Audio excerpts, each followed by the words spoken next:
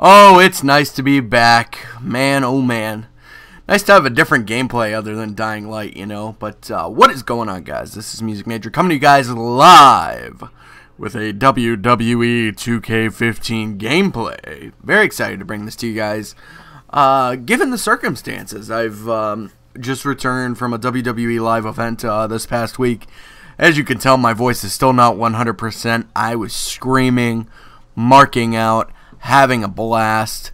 It was just a great time. But I really want to talk to you guys about WWE Live events and, you know, which one I think you should personally go to. Over the past year, I've been fortunate enough to attend really many WWE Live events. I've been to SmackDown, I've been to TLC in Cleveland, and I went to Raw. Frankly, I don't know why I waited till now in my 25th year of existence that I've decided that this was the time to attend WWE events. I think I just fell in with the right crowd. My old boss, Alex, was a massive wrestling fan. We had a customer that used to come into the store, my old store that I used to work at, named Calvin, huge wrestling fan, fell in line with those guys, and I think that's kind of what pushed me over the edge to become, take it in live, Now, for a brief history on my wrestling background, I actually did wrestle back in the day. I was a wrestler in middle school and somewhat in high school. I grew up during the Attitude Era and frequently watched Raw and SmackDown and various episodes of Sunday Night Heat. I don't know why I subjected myself to that. That being said, I've always been a very devout fan, and I never went to a live event. I guess my mother never really wanted to subject me to it, I guess. But my first WWE event in June took place at Nationwide Arena here in Columbus, shortly before Money in the Bank.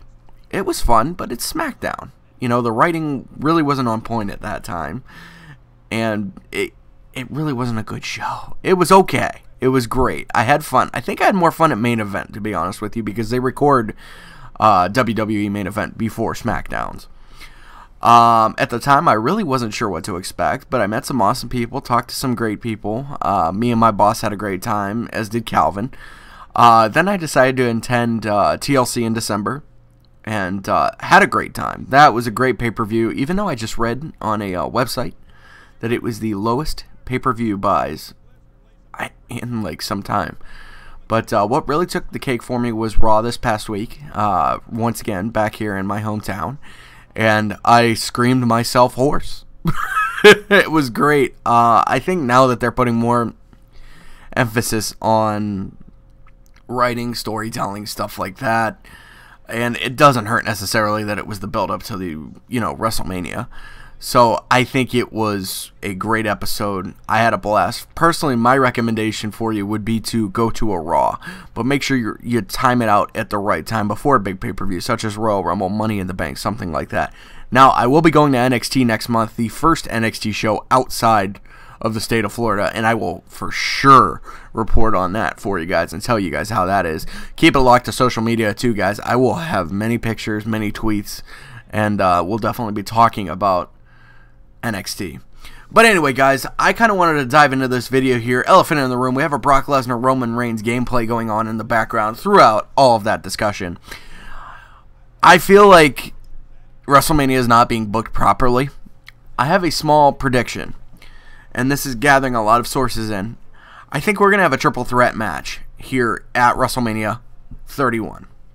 It's going to be Brock Lesnar against Roman Reigns against Daniel Bryan. Everybody wins, because if you think about it, with the track record of what Daniel Bryan's been going through the past year or so, does it really make sense that he's going to beat somebody who suplexed the immortal John Cena?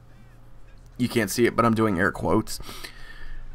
That he will beat him so badly that he can win the World Heavyweight Championship. I don't think it does. But you appease everybody. You appease the Reigns fans. You appease the Daniel Bryan fans. Everybody wins. I know myself, no stake in the match necessarily, but I'd like to watch Brock Lesnar perform with two decent wrestlers, one that is very technically superior to the other. But I look forward to WrestleMania 31. I'll probably elaborate on this in another video here, guys. I kind of ran a little bit long, unfortunately. But thanks so much for watching, guys. Make sure to spank that like button. Comment, follow me on social media. My name is Music Major. We'll see you next time, guys.